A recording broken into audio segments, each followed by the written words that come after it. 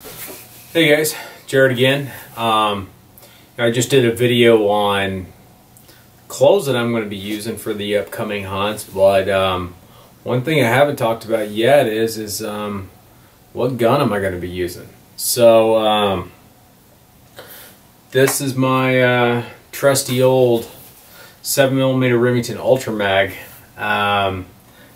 This gun actually was this was my 21st birthday present back a few years back. So pretty excited. I have done some modifications to this gun from the original state, and most recently the upgrade that I have done is this is the I put a Grabyoe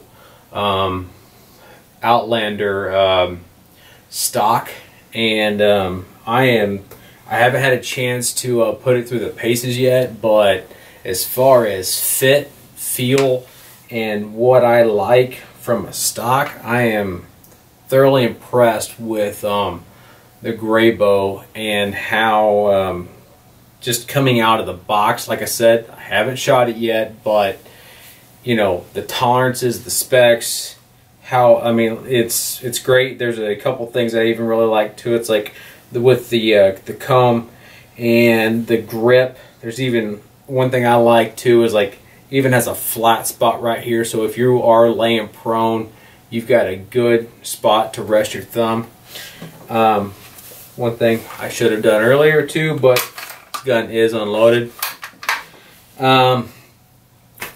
Up here, this is a mini Magnum muzzle brake.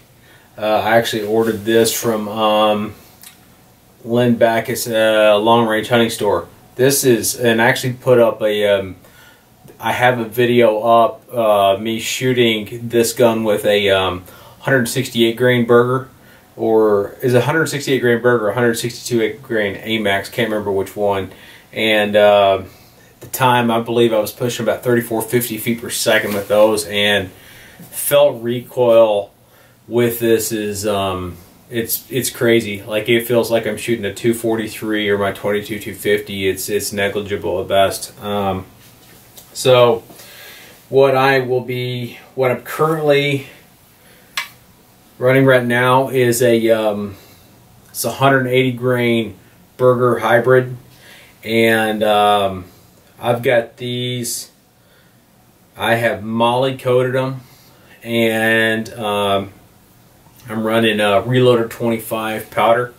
Got these things seated out. I think I'm sitting at about 3.675 overall case length, 92.7 grains of powder, and this thing is running at 3290 feet per second.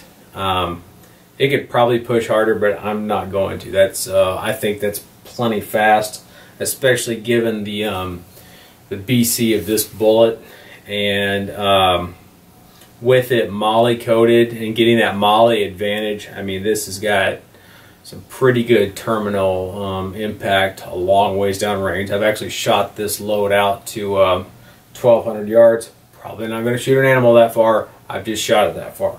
So you know, this has been my go-to for quite a while.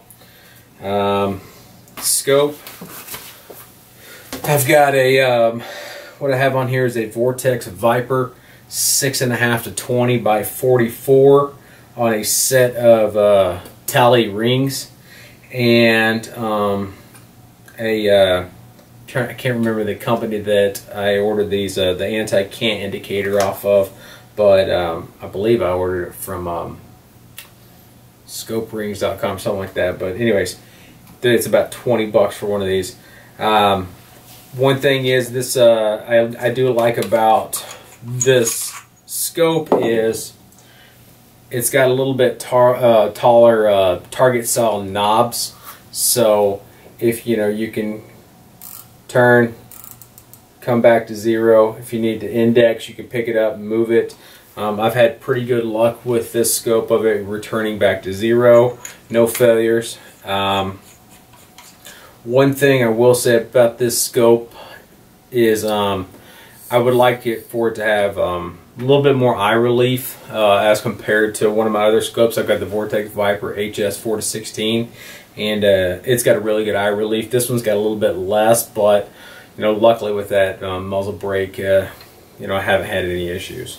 So yeah, this is going to be my go-to. The one thing that I will say is, as far as a load go, I may be experimenting with the 195 grain Bergers and trying to push those guys as well. I think I could probably get, you know, at the 195, I'd like to be able to get 3150, 3200 feet per second. If I could push that, I mean, that's going to be screaming. And I think this thing with that would stabilize just fine. But probably going to get some of those on order.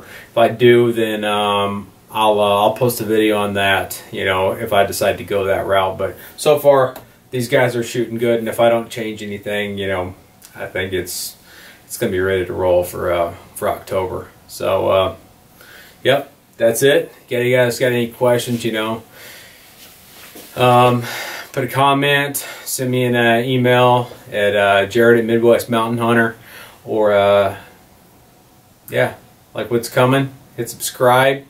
And thank you guys, and good luck on your hunts.